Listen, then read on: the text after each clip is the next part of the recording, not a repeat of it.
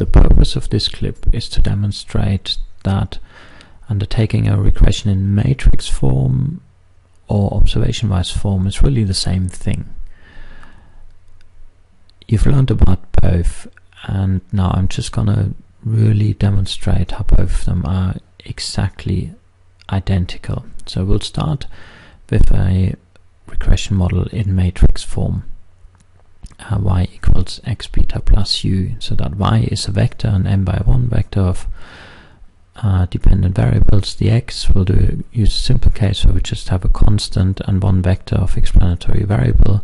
Means we have two coefficients and a vector of error terms, and here are the dimensions of all these pieces, and of course they are such that it all nicely fits.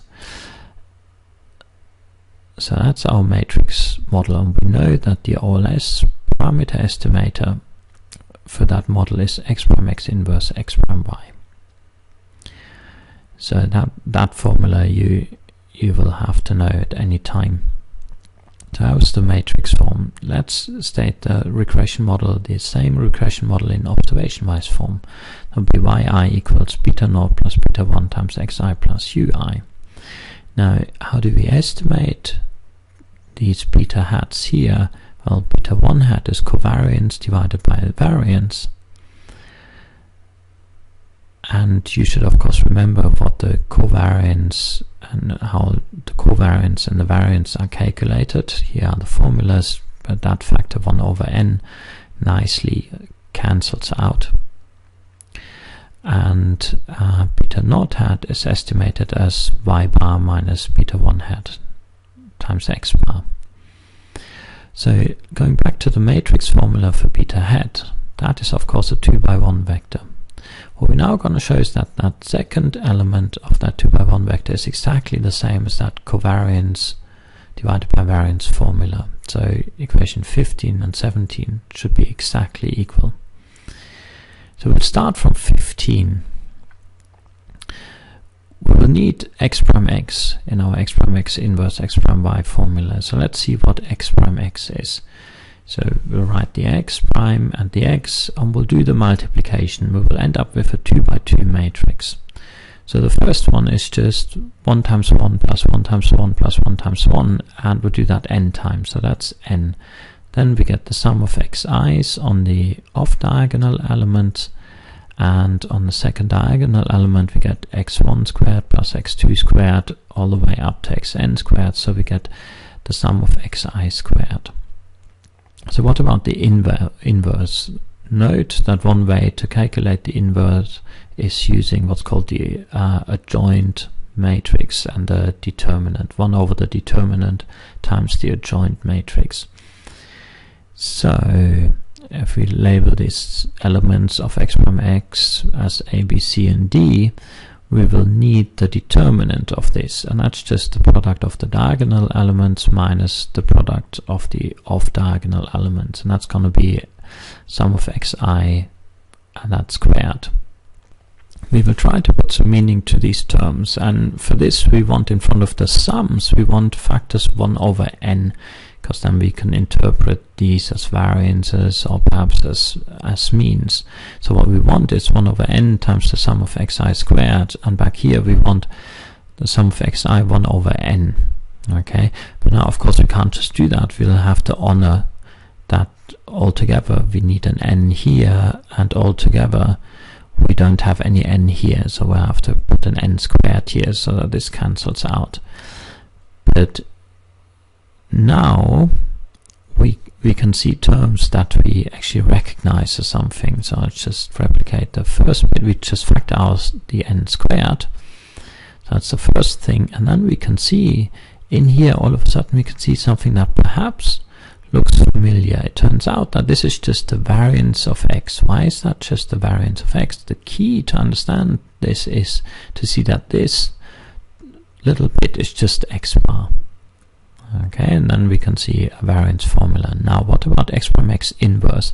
That's 1 over the determinant, and we just calculate the determinant times the adjoint matrix. For the adjoint matrix, we'll just interchange the diagonals, and in the off diagonals we multiply with -1. So basically we're just implementing this little node formula here, a reminder of how to calculate an inverse. Then we just bring the factor of 1 over d into the matrix, so each term is going to be multiplied with 1 over d. So what have we done? We've just calculated x prime x inverse. Now we also need x prime times y in order to get to our OLS estimate in matrix form. X prime times y is going to be this guy, so that means we will end up with a 2 by 1 vector. The first element is the sum of all the yi's, the second is the sum of the products of xi and yi. So now we can get back to our OLS estimator formula, and we have all the ingredients, the x prime x inverse, that's this guy here, times x prime y, and that's the guy we just calculated. So that's 2 by 2 times 2 by 1. We will end up with a 2 by 1, and the second element of that's going to be the estimate of beta hat 1.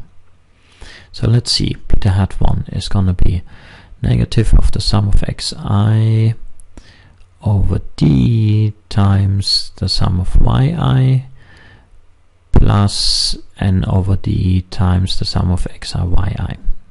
Okay, so that's this guy here, and we'll just do a little bit of algebra. We have a factor 1 over d for both summoned, so we'll take that out, and we are left with this. I interchanged the terms.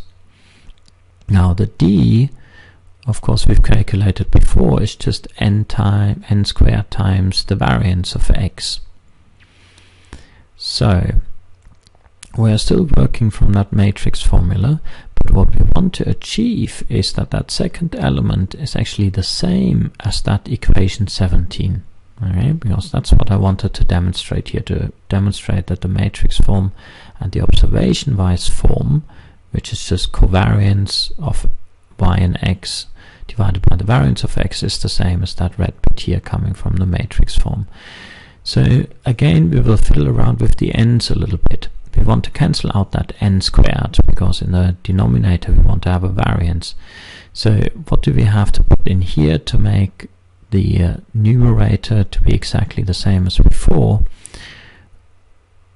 You check yourself that that is right. Okay, a few of the n's cancel out, so that we are honoring the equality. So that should be alright. Okay. What we can now see is we can cancel out these n squareds, and what we are left with is 1 over n times xi, sum of xi yi, minus 1 over n, sum of xi, 1 over n, sum of yi, divided by the variance of x. Now, what we see up there, these green bits, these are of course just x bar and y bar. So what we have is 1 over n, the sum of xi yi minus x bar y bar, divided by the variance of xi. Now this top bit, this is just exactly the same as the covariance of yi and xi. So what we have demonstrated is that second element in 15 is exactly the same as 17. So the matrix formulation is exactly the same as the observation-wise form. Let's move on to the variance of beta 1 hat. What I want to show is that the variance for beta 1 hat is the same in the matrix form and in the observation-wise form. So exactly the same exercise, just with the variance. From the matrix form, we know the variance formula to be this, sigma squared times x prime x inverse. For the observation-wise form, the variance for the j beta estimator is sigma squared divided by SSTJ times 1 minus rj squared. Rj squared is just the regression of the jth variable on all other explanatory variables. So in the matrix form, variance of beta hat's really 2 by 2 matrix in our example, because we have two coefficients, so the variances will be on the diagonal and the covariance between the two coefficients on the off diagonal. We're interested in that second variance. We want to see whether that's the same over here. So we'll, on the observation-wise form, we calculate the variance of beta 1 hat. Now 1 squared is basically the regression of the axis on the constant. Now if you regress the axis on the constant, what you get is the r1 squared, but of course a constant cannot explain variation in the x, therefore that is going to be 0. So what we have here is just sigma squared divided by SST1. And SST1 is the sum of squared total of the first variable, that's here the x's. Okay, so let's go back to the matrix form. We need the x from x inverse. Okay, so I just copied that here, the green bit, and we pre-multiply that with the sigma squared. So now we are interested in that 2 by 2 in a second diagonal element, so that's sigma squared times n over d. Now d, we know from before, is just n squared times the variance of xi. One of the n's cancels out, so we get sigma squared times n times the variance of xi. Now what's the variance of xi? That's 1 over n times the sum of xi minus x bar squared.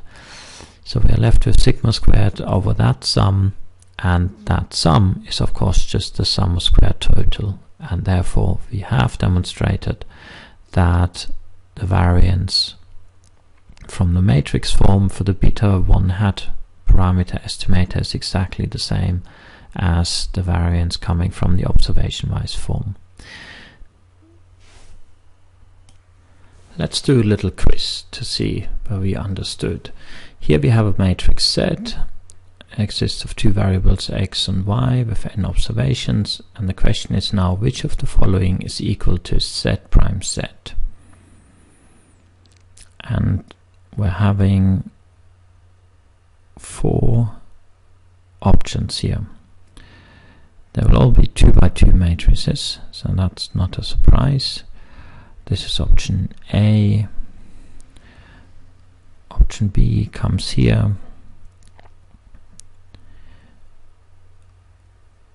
Option C is the following, and option D is this one. So now pause the clip and think. Here's the answer. A is the correct one. Why is that? So let's just write down z prime, and then we can imagine multiplying z prime times z. Now the 1, 1 element is going to be x1 squared, x2 squared in a sum. The off diagonal is xi times yi, the sum. Now B, you can see that's the off diagonals which aren't quite right, as the sum of xi times the sum of yi isn't the same as the sum of xi times yi.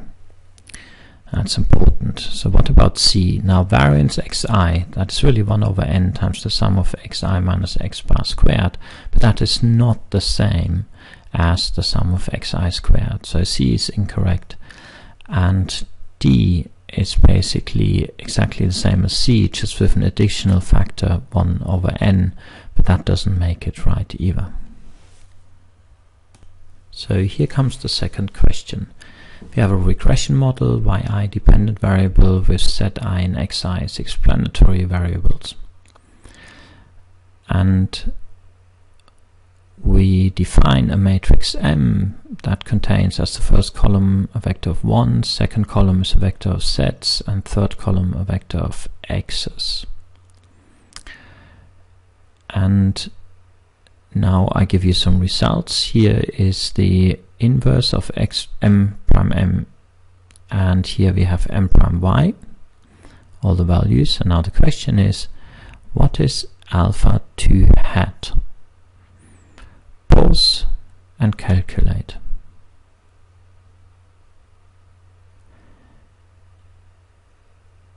The solution is, we need to remember that alpha hat is m prime m inverse m prime y, and alpha hat consists of 3 elements, and we want the third because that's alpha 2 hat. And all it is, it's a matrix multiplication which involves these terms, the cross products of these terms. If you undertake this calculation, what you get is negative 1.4211. Next question, question 3. We're having the same regression model as in the previous question, and we know that one way to write the standard error of alpha hat 2 is the following. It's sigma hat divided by the square root of SSTX times 1 minus Rx squared. The question now is, what is Rx squared? Here are the possible solutions. A, R squared of the regression 1, the regression model up here. B, R squared of regressing yi on a constant and xi. C, the R squared of regressing zi on a constant and xi. And or D, the R squared of regressing xi on a constant and zi. Pause the clip and think.